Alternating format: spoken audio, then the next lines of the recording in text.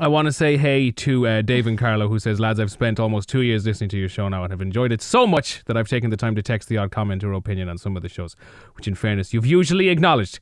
And he says, however, the sexual chemistry between the pair of you, in my opinion, is blatant. Please head off and get a room and enjoy your radio anniversary. Well, Dave, that is the plan. That's what I've suggested to Ciara. And I'm like, no, I'm tired. I've got a headache. I'm going home. Yeah. And sure, listen, haven't I been hearing that? You sound like you've just kind of... Well, I've had to accept it now. Yes, exactly. If Ciara says she doesn't want to have sex, I mean, what can I do about it, you know? But, hey, Emily says, I bet Chris only gets 6 servings. Sorry. I'll make a deal with you. Yeah, okay, fine. We make it to 10 years. Ciara, be very careful. We're already on 8.